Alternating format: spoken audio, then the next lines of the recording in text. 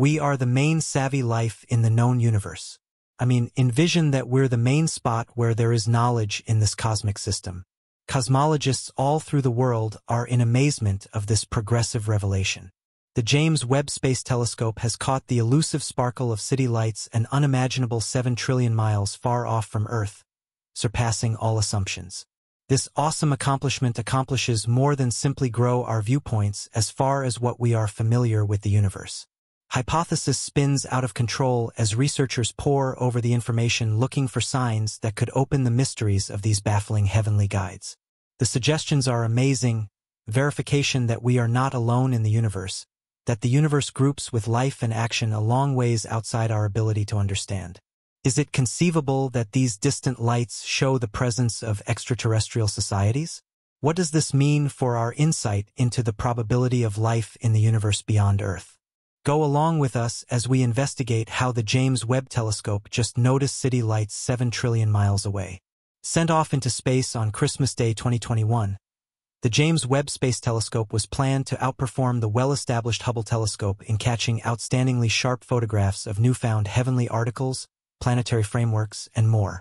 A logical objective of the JWST is to study the development of the main worlds by looking into the far-off locales of the universe. This is practical due to the reality that the excursion season of light throughout our universe is billions of years. When the JWST assembles light, it sees these articles precisely as they were billions of years prior. Space experts measure distances in light years, which is the greatest distance light can travel in a year. To represent this reality, the group's underlying realistic tried stressing this. It was a profound field picture that was introduced on July 11, 2022, by U.S. President Joseph Biden while he was talking from the White House. As the Hubble Space Telescope zeroed in on a single region of the sky for 10 straight days, starting on December 18, 1995, profound fields gained reputation. The picked region was just an infinitesimal spot making up around 1/1,000,000th of the whole sky. Most of the 3,000 already unseen items found by Hubble were cosmic systems found billions of light-years away. With its point of convergence on the SMX 0723 world group, the JWST profound field covers a likewise small sky region. The real system SMX 0723 is 4.6 billion light-years away, and the more far-off cosmic systems behind it are amplified by its strong gravitational field. The foundation cosmic systems are mutilated into huge bends where the gravitational field is most grounded. In one case, it was verified that it took a far-off world's light 13.1 billion years to arrive at the telescope, subsequent to voyaging through space. The light that is being delivered extends as the universe develops. As they are up to this point away, the principal target cosmic systems of the JWST have extended apparent light from their stars into the infrared. Stargazers can straightforwardly contrast JWST's and noticeable light photographs of adjacent worlds taken by Hubble and different telescopes. By gathering information at those frequencies, this will show how worlds create over the course of enormous time, amplifying and combining into the designs we notice today. Considerably more amazing than the sheer number of systems in the JWST's first profound field picture is how rapidly it was caught, in just hours as gone against today's.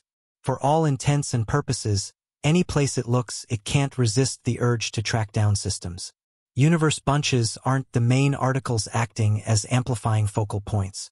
Researchers utilized the JWST to catch a picture of a couple of systems designated VV1191, so they could concentrate on how the light from one of the matches changed as it went through the other.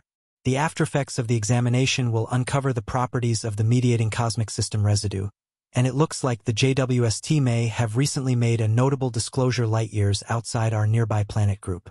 The declaration of the conceivable disclosure of auroras on a purported brown dwarf came from the authority JWST site.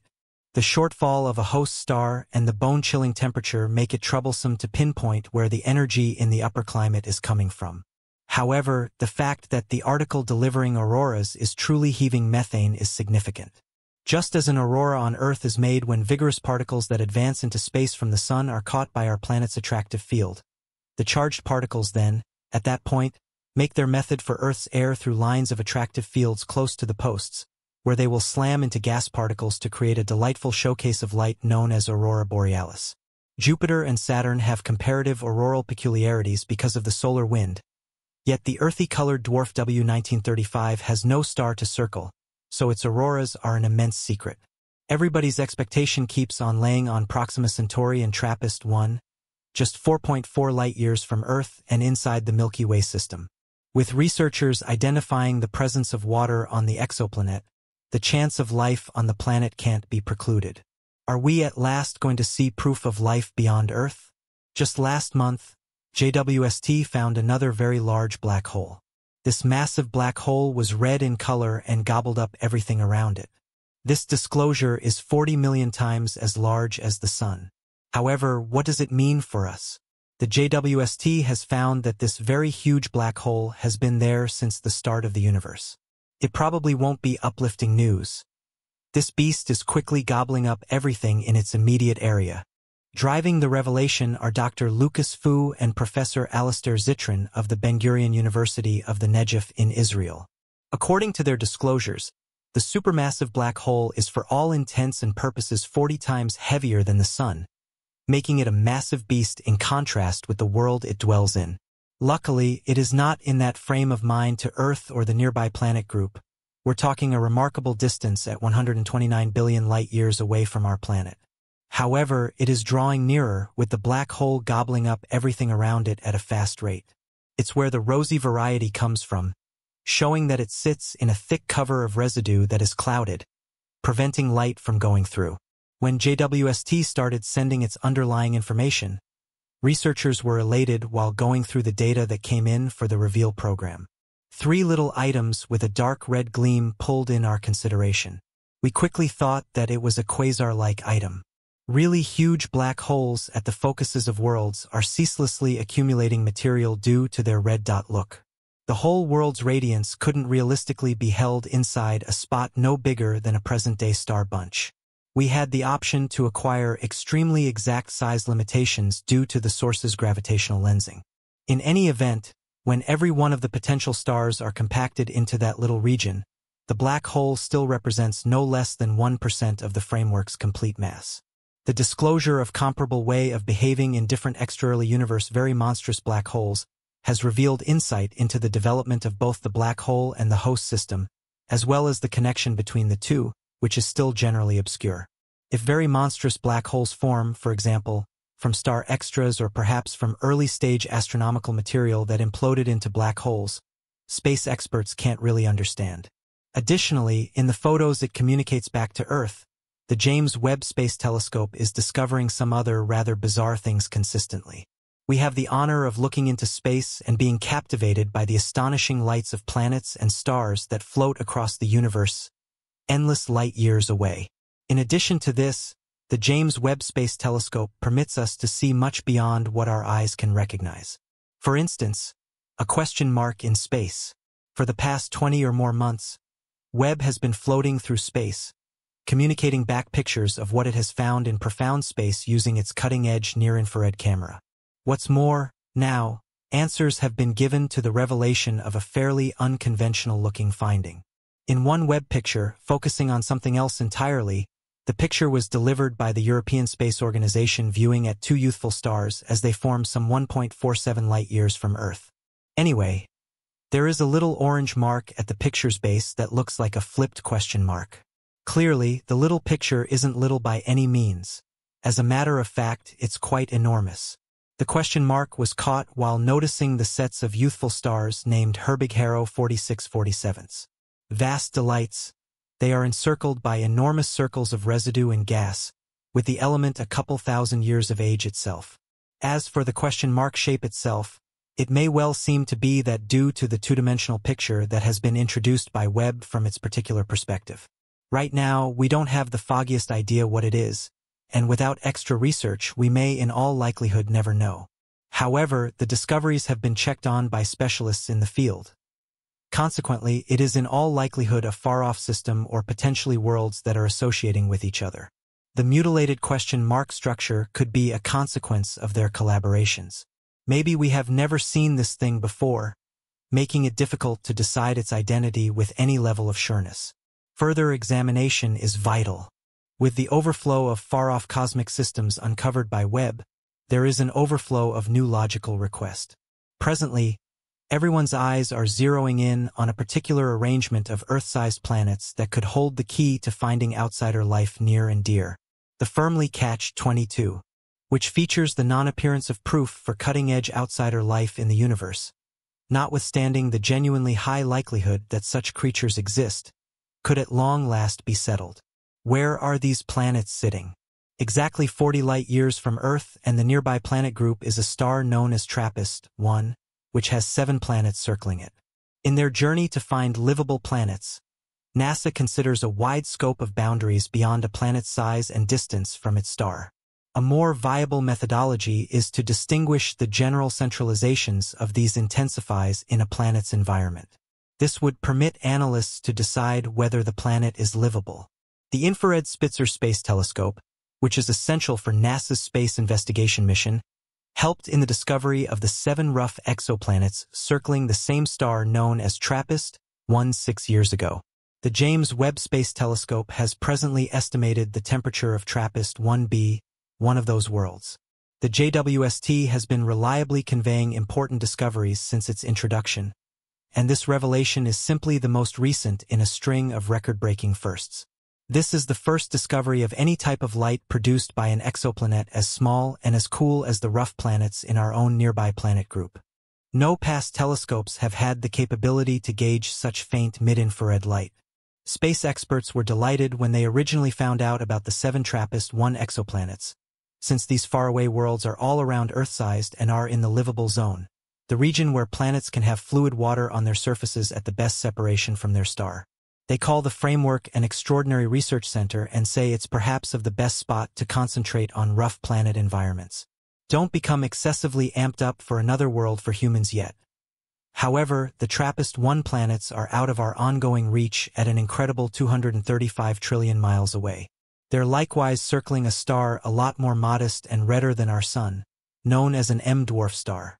These stars are multiple times more normal in the Milky Way than Sun-like stars, and they have multiplied the probability of having rough planets compared to Sun-like stars. These huge M-dwarfs are ideal objectives for livable planet trackers, and rough planets circling these small stars can be all the more effortlessly noticed. Anyway, there is a trick. M-dwarfs are altogether more dynamic than our Sun, and they regularly flare and radiate high-energy beams, which could be hurtful to a rising extraterrestrial life or a planet's environment. Previously, perceptions of TRAPPIST-1b were not sufficiently delicate to preclude the plausibility of an atmosphere or the planet's tendency as a desolate rock. Since the planet is tidally locked to its star, one side is continuously confronting the star, and the other is caught in everlasting darkness. As anticipated by reenactment, if TRAPPIST-1b had an atmosphere, the temperature of the planet would be lower, because the air would rearrange the intensity around both sides. Anyway, the JWST estimated a much higher temperature, accordingly precluding the plausibility of an atmosphere and eliminating one more planet from the rundown of possibly tenable universes. By the by, what's energizing isn't really much about TRAPPIST-1b as it is the reality that the JWST can and will make such perceptions, permitting us to test the environments and temperatures of endless more universes. What might life on these planets seem to be? The James Webb Space Telescope has chosen to step into the shoes of an extraterrestrial meteorologist, participating in some space investigation. By and by, the super-costly piece of space tech has been utilized by a group of worldwide space experts hoping to harness its powers across the universe. It's the most recent in a short but rich history of grandiose investigation, which incorporates taking snaps of a close-by moon that looks shockingly like Earth. This is just the start of its cosmic expedition. When it comes to weather conditions, Webb has been planning precisely what's been happening on a huge planet exactly 280 light-years away, generally 1,644 trillion miles from Earth. The planet called WASP-43b is generally the same size as Jupiter, named a hot Jupiter by NASA in the wake of being found by the Hubble Space Telescope in 2011. The weather conditions conjectures have uncovered 1,250 degrees intensity and tropical winds quicker than 5,000 miles per hour. It had all been covered up under monstrous thick high mists covering the night side of the planet. The explanation behind this is that WASP-43b is perfectly locked, intending that albeit one side is continuously presented to the light from the closest star, the opposite side, which has a flawless sky, never encounters any light at all. By joining exact brilliance estimations over an extensive variety of mid-infrared light with 3D environment models and earlier perceptions from other telescopes, Webb had the option to affirm that water fume is available on the day side, while Spitzer and Hubble both alluded to the chance of mists on the evening side. Additional precise readings from Webb were fundamental before we could start to map the planet's environment, overcast cover, wind, and air organization by district. WASP-43b requires 19.5 hours to go around its star, with JWST estimating minuscule changes in brilliance of the planet and its neighbors. Webb used brilliance information gained by its cutting-edge near-infrared camera to decide the planet's temperature.